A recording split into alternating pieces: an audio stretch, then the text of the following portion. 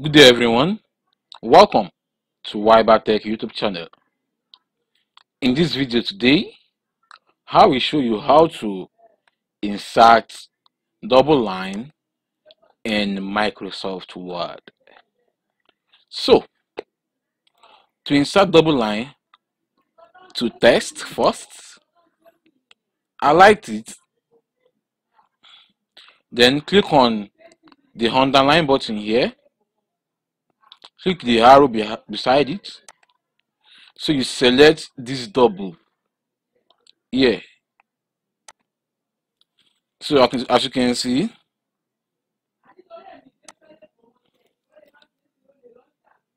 double line has been added to this text.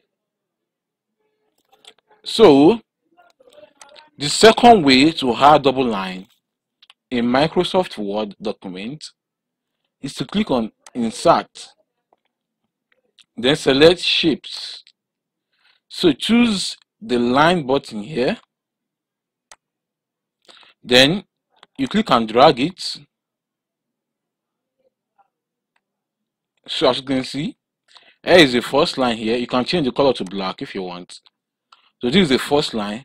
To get this second line, click on it, then Ctrl D on your keyboard. So after that, you can then shift this line to the appropriate place. As you can see, here is another double line.